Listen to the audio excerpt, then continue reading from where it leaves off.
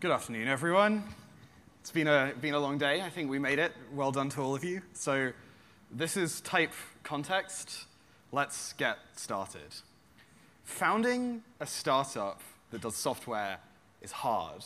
Writing an application in Java 2 Enterprise Edition is hard. Building a physical server, taking it down to the data center, wiring it in, plugging it into the internet to go to production is hard. And going home, SSHing back into that server and writing thousands and thousands of lines of XML to configure your Tomcat server is a nightmare. If I walked into a venture capital office in 2017 and told them that was my plan to launch a new hot software startup, I would most likely be laughed out of the room. We spent years building infrastructure as a service companies like DigitalOcean and platform as a service companies like GORUCO to ensure that never again do most developers have to go to a data center to get their job done. We spent years building frameworks like Rails and Django to ensure that the thousands and thousands of lines of XML of the past are not a thing of the present.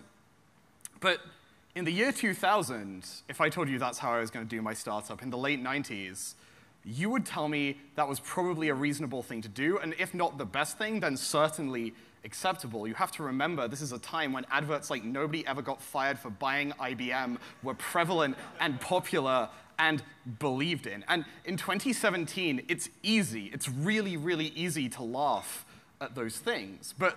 And for some of us in the room, I suspect we ran screaming from them, coming to Ruby to escape the nightmare that all of that stuff was. But the truth is, at the time, these were clever people. They were brilliant. They were working out how to build the internet. They were spending days at a time working together, collaborating to ensure that we could have all of these wonderful technical inventions that we have today. And in some cases, these people now have more money than most of us could possibly imagine. The point is this. In software engineering, context changes. Over 10, 20, 30 years of a software engineering career, the technologies that you use, the places that you work, the size of the company, and the domains that you work in will change. And one of the great things that we're able to do as a group of people in an industry is adapt to that change and evolve and buy into the new technology. So let's talk about Ruby. That's why we're all here today. We've gathered as a community to discuss what I hope is our favorite programming language for most people in the room. I think it's easy to be a comfortable person programming Ruby for a long, long time. It's been around for 10 years already, and some of us have been programming it basically for as long as the language has existed. And there are a few reasons why Ruby, and in particular Rails, is so amenable to being comfortable as a developer. You can work in crazy, varied domains in the programming language. I've worked on healthcare, selling children's books, dating applications, music information schemas, and now the internet itself, all from the comfort of Rails. I suspect all of you have also worked in varied domains doing different things with the tools and frameworks, and that's really exciting. We're able to go and learn new stuff that we've never seen before, and we have this shared, common language that Ruby gives us in order to be able to understand and work in new domains. The set of conventions that Rails provides us gives us a mechanism to go in and learn what language people are using to describe things, models, controllers, and views. The names that attach them are English, and that English tells us something about the domain we're working in. We don't have to be an expert in healthcare to understand a healthcare Rails app if we understand how Rails works. One thing that I observe is that every time I come back to wanting to build a new Rails application, a familiar set of moves take over. I'm going to type Rails new and breathe an application into life. I'm going to spin up a bunch of scaffolds, that's hard to say, and get the baseline functionality of my application going. And then I'm going to pull in some gems, add some CSS, do some whatever. And frankly, another software as a service application has just come out the other side. It really is that easy. I think one of the things that Rails is not often given enough credit for is just how fast you can churn out a truly productive application that can start throwing off productivity or business value, or if you're bootstrapping, actual money. And this is powered somewhat by the mentality of the people who work in this ecosystem. It's not just about the code. It's not about the technical details. This is as much about the people as it is anything else. This is reflected in real applications that we have in production. This is a controller taken from an application that is in production today at DigitalOcean. And the thing that you should note is this is more or less exactly the same as the scaffolded Rails application, apart from one line of code, validate people team, which just calls out to a helper to validate that you're a member of the people team at DigitalOcean, and then that's it. The rest is a scaffold. And I've been able to create useful, meaningful production business value without having to write basically any code. And that's a really powerful thing. Now, Rails controllers don't always look like this. Sometimes they look more like this. We build a twisted mess of unpacking parameters, newing up objects, dispatching service method calls. I actually couldn't fit the whole controller on the slide. Should tell you something. But as members of this community, I think most of us have an inherent reaction to that, which is, I have to refactor that right now. That's a thing that's built into our ecosystem. I look at this, and I have, as someone who's an expert maintainer of open source software, used every day by everyone, I have strong feelings about how I would begin to break this apart. But if you're newer in our community, if you don't know how to do that, well, it turns out we've built wayposts for you. We have talks by people like Ben Orenstein, Katrina Owens, Sandy Metz about how to refactor.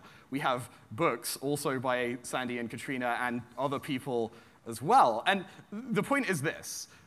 If you don't yet quite understand how to execute something the community values, we also value learning. And you're able to go in, learn, pick stuff up. And it's kind of an incredible thing that we're all here today exchanging knowledge, teaching, learning from each other, and I really like that. This is shown nowhere more, I think, than the number of boot camps that have sprung up over the last few years that are teaching people who have never done programming before and wanting to switch into careers new programming skills. And if you look at their curriculums, they almost all feature test-driven development from the very beginning. And that's not to say that test-driven development is an absolute good. I will stand here on stage as an RSpec maintainer and tell you that I mostly dislike it. But it's a useful tool when you're new because it gives you a mechanism for understanding stability. It gives you a mechanism for understanding how well factored a piece of code is. And when you're a beginner, everything is terrifying. And having something to hold onto that like the community has blessed and built and developed over many years is really, really powerful. This is all to say that Ruby is an ecosystem, I think, of caring about software quality. We spend a lot of time thinking about our objects, our refactorings, our growth, and our applications, or at least we say we do.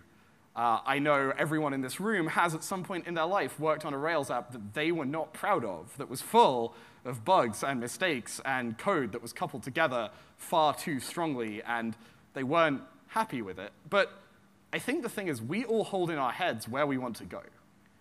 I posit that the ideal Rails application is a well-factored monolith. It's one big code base that you like working on, that everyone on your team is collaborating on at one piece. It's backed by a single large database. There's maybe some caching mechanisms, but it looks kind of like the Rails way. It turns out that despite many of the things that have been said on the internet, that design is good for certain people. But who are those people? Well, if you think about who's in the room and the age of the Ruby programming language and how businesses tend to work, you can sort of plot a curve like this. And Rails is a relatively young framework. It's only been popular for 5, 6, maybe 7 years at this point. Ruby is not significantly older than that in any way that matters. And so most Rails companies are small. They just haven't had the time to become huge runaway successes. That is not the normal case. And so if most Rails companies are small, and we are an ecosystem that values sharing our knowledge, that implicitly means that we have created an ecosystem of tooling for small teams and small companies. And that's not a bad thing. That's who we are. That's where we came from. But the other fact that's really important is that in 2017, it has never been more likely that you, as the engineer on a Rails app, will succeed.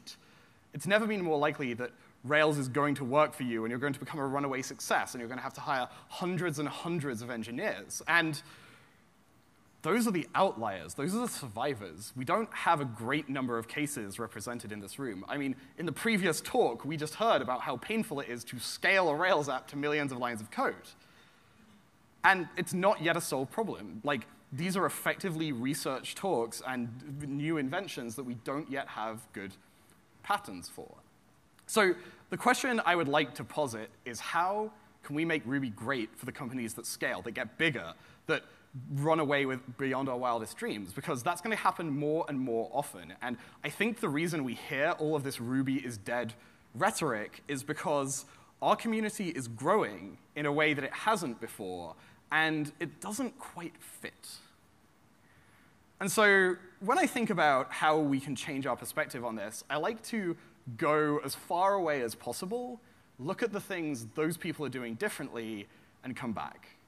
And not to be that guy, but there is one language, one ecosystem, one group of people who are really well designed to build big scalable teams. And that would be Google and the Go programming language. I know, don't lynch me. It's going to be fine. So none of us have Google's problems. Google's engineering organization is bigger than not only any engineering organization represented here, unless you're from Google, but also like probably the sum total of the sizes of all of the engineering organizations represented here. It's unfathomably massive. And that's interesting, because if they have things that they value, those aren't necessarily the things we want, but it might be interesting to think about why they value them.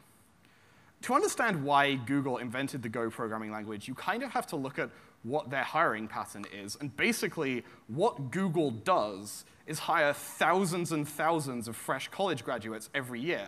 Those college graduates are working on teams where it's extremely unlikely that they will ever actually talk to the people whose software they're consuming. And so they have to build patterns that scale beyond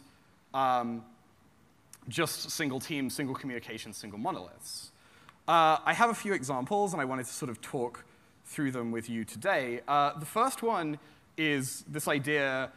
These slides are in the wrong order. That's a problem. So the idea is that machine communication scales better than human communication. And if you can have the computer inform someone of a fact, that's saved a human having to spend some time communicating that fact to somebody else. And one thing that Go does really well to demonstrate this is this idea of forced error handling. Forced error handling is a concept where if you have an error that can possibly happen in your system, you have to deal with it or the program refuses to compile. I mean, Ruby is a happy path obsessed ecosystem. Mats is nice, and so we are nice. Ruby is for programmer happiness. We obsess and think about how we can build programs that work, but we mostly spend our time considering the happy path cases because, frankly, Ruby as a programming language doesn't do a great job of exposing those sad cases. How many of you have an exception tracking framework running in your application? It's probably all of you. And the thing is, right, if you look at the underlying reasons why programs can fail, it basically comes down to any operation that performs I/O can fail at any time for any reason. But it's not always immediately obvious whether or not an operation is performing I/O. I have to, if I'm making a request, I have to like dig all the way down into source code, see what exceptions it might throw, or read documentation, but that means a human has to write the documentation in order for it to be correct. And like, there's a burden placed there on people that the machine is not taking care of. The forced error handling Go takes the opposite approach. Functions can optionally return an error as a value type, and errors are values. They don't blow up the stack. They don't cause your program to stop executing. You don't deal with them with a try-catch mechanism. Functions just return them, and then the compiler makes you deal with them. And you'll see in many Go programs that if you read just down the top, there's this straight line. And any indentation is error handling, and anything down the straight line is not. This pattern really, really helps you ensure that you're building correct network communications, which, when you're building larger teams that are potentially communicating across many services, is really important. And there's nothing about Ruby that prevents us from doing this, actually, right? We can invent forced error handling in Ruby. Look, I'll show you. So load Faraday, define a get method that takes a URL, boots it up, gets the URL, and returns a response object. In order for this not to explode if the network is down, there's a timeout, something catches fire, someone starts a microwave, and the Wi-Fi goes down, I have to rescue the base Faraday client error. But to know that I have to rescue the base Faraday client error, I have to go to the Faraday documentation, read it, consume it, understand it, and basically get going in my head and then work with it. We can force consumers of this client to actually deal with the error. It's not even hard. Add 2 keyword arguments, on success, on failure. These are procs. You must pass a success and failure proc in, and if you don't, this program won't execute. If you do, if the request fails, you will be forced to deal with it in your error handling proc. And if you succeed, you'll just call the success proc. We did it. We invented forced error handling in Ruby. It wasn't even hard. But just think about that for a second. This is now documented literally in the method signature that this thing can fail. I don't have to go and read source code or documentation. I don't have to dig deeper. I think that's a big win. And I think we could do a lot better to make our API consumers deal with errors in Ruby. Next up is something called gRPC, which stands for Google Remote Procedure Call. So there's this problem in the world where JSON exists. Apparently that guy really likes that that's a problem. And sometimes you get keys wrong, or like your remote API sends you the wrong response payload, or something goes crazy wrong. gRPC is another example of documenting how your service works. You have to declare a manifest of what your service does, all the RPC methods that are on it, and all the messages that those take. Those then get compiled into server and client implementations that you then expand upon. And this means that you know for a fact your client and your server can talk to each other with no difficulties whatsoever. You don't have to bother with error handling on response to code. You don't have to deal with serialization. It's all handled for you. And again, this is an idea of scalable machine communication. You don't have to guess what those JSON keys are. You don't have to come up with a crazy contract testing, cross-service discovery thing, which is something I think every larger Rails company has done at this point. They all tell me about how they're using their aspects, and I'm like, please stop. Or like cross-service integration tests, because who wants to boot up 5 Rails apps to validate that something is working? We have a system here to prevent that just entirely, and it's really, really nice. We use it a lot at DigitalOcean. We began a lot of mileage out of it. This is something you can do in Ruby. You don't need to go to do this. But the idea comes from this core concept of machine communication scales better than human communication. To move away from that idea just a little bit, I want to talk about Go's context package. Context is an object which is basically just a map of strings to other strings. But you can pass it through functions, request IDs, user IDs. Basically in Go, every function takes a context, and every function does something with that context object. It gathers state, and you use that state to rehydrate information later. How many of you hate dealing with your Rails logs? I suspect it's a few of you. When you do an active record call, for example, you don't know which request caused it to start. You don't know when it began, when it finished. Production Rails logging can be a nightmare. Did this third-party service get invoked? Did it not? What's going on? It can be very confusing, and the Go context object is designed to prevent that, and it's really interesting, and I recommend you take a look at it. So to sort of quickly summarize, there's this idea in software engineering that your code base reflects the design of your organization. Like, if you're a small team that all talks to each other all day, every day, like, a small Rails monolith is absolutely perfect for you. It's a great way to build a system. And I'm not trying to hate on Rails. I wouldn't be here if I was. But our organizations grow, and it turns out that like beyond a certain size of team, working on a single monolithic Rails application turns into a real pain. I suspect some of you have gone through this at least once in your lives. Excuse me.